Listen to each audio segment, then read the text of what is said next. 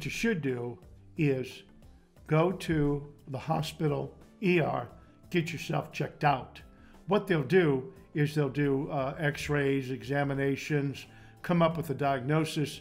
A lot of times they'll give you a prescription medication, and then once you get out, set an appointment with your primary care physician to follow up.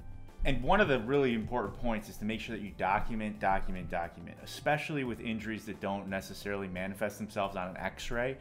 Documentation of your injury as you progress is incredibly important. Essential.